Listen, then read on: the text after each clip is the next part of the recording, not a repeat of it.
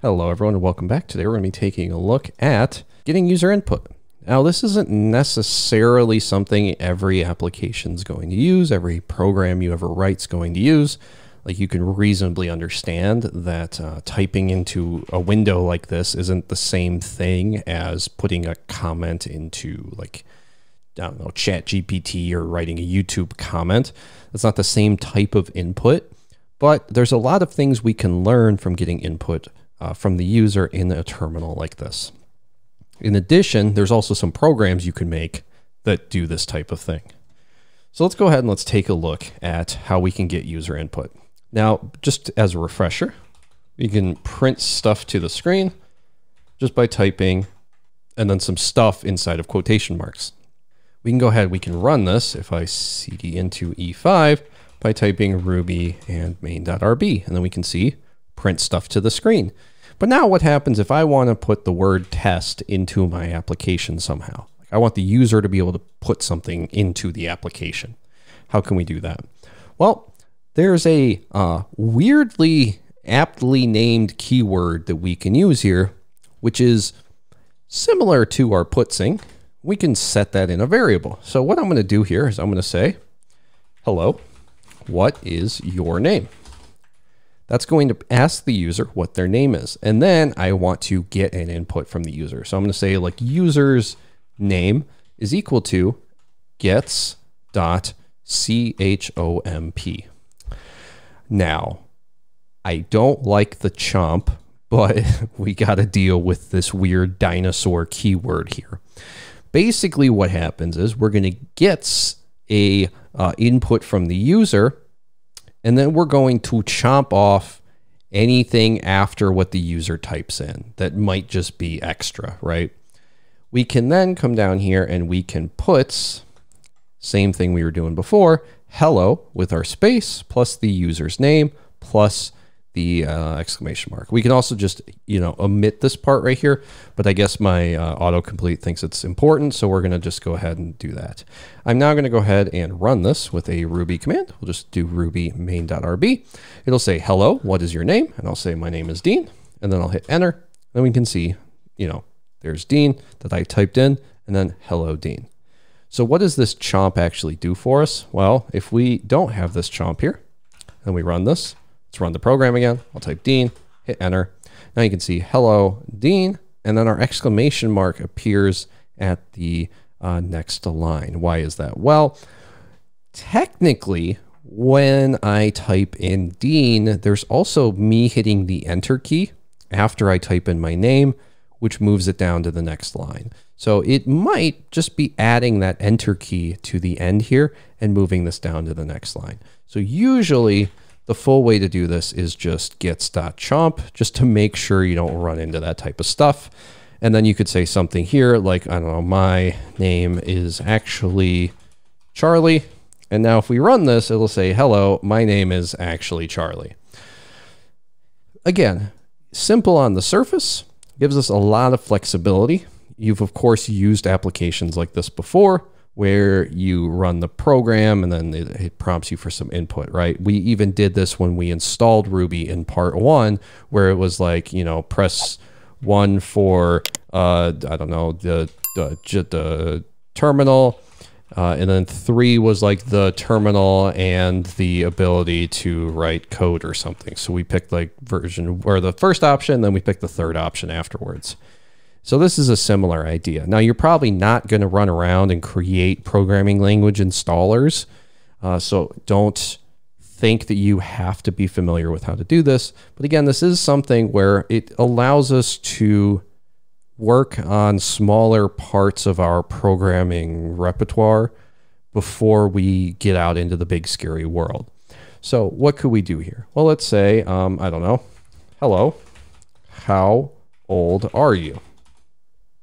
We can then get the user's age. We'll change this to be age.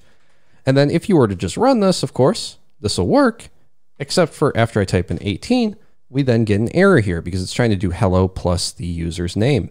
And you can see here, it even gives us a really helpful error. It says, did you mean user's age instead of user's name? Remember, we changed user's name to user's age.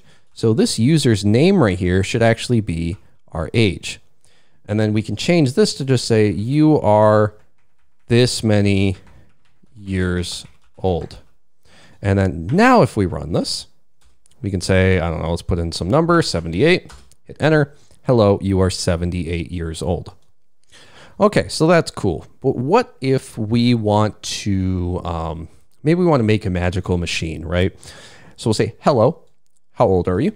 You get the user's age, and then we can say, hello, you are now 1 year younger. And I'm going to just move this over so that we can, keep going. And then we'll say puts the user's age. So we'll say you are now this many years old, right? Let me backspace this. So this out of the box won't work for us. If we try this, we can say ruby.main, hello, how old are you? I'll say I'm 30. You are now 1 year younger. You are now 30 years old. So let's take this and let's think about how we can adjust this. So we get the user's age from here, but it's important to note that when we do a gets, it's going to grab the thing from our terminal, and it's not necessarily going to give us what we want it to give us, right? So up until now, it's been giving us a string, just like everything else.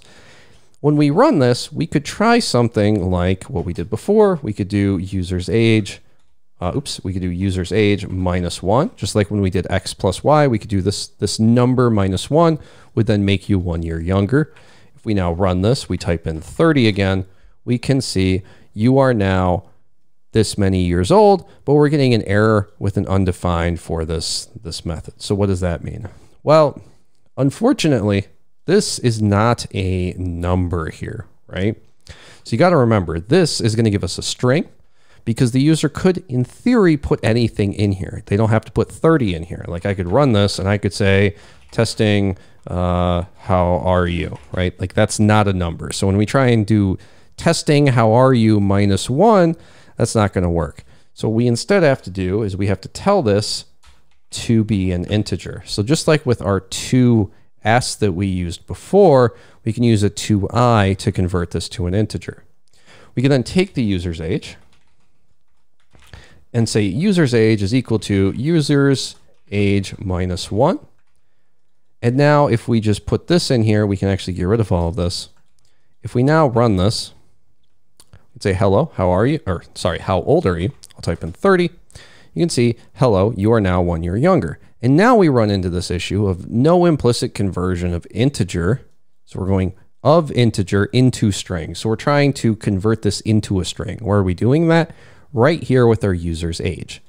So what this is telling us is we now have this user's age as an integer, which is why we can't add it to these strings anymore.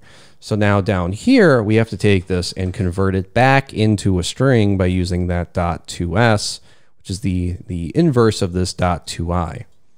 And now finally, if we run this and we type in 30, you can now see, hello, you are now 1 year younger. You are now 29 years old. These hoops initially are going to be something that are really annoying to deal with. You're going to be looking at these like, why did these absolute monsters make programming so complicated?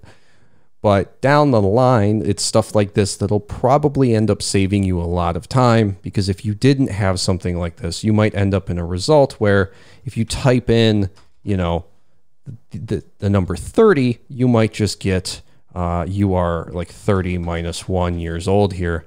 If we run this and type in 30, you can see you are now 30 -1 years old, where you would think that it would do the math for you, but it doesn't. And then other times where you actually want it to just type in, 30 -1, you might get like the number 19, or sorry, the number 29 instead, when you really wanted it to print out 30 -1.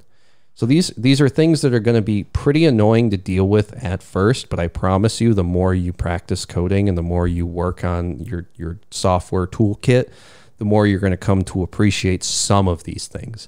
I can't promise you'll appreciate all of them. Me personally, this is nice, but this still drives me up the walls when I have to code. sometimes because I'm just sitting there like, God, I wish it would just figure out what I wanted it to do, right?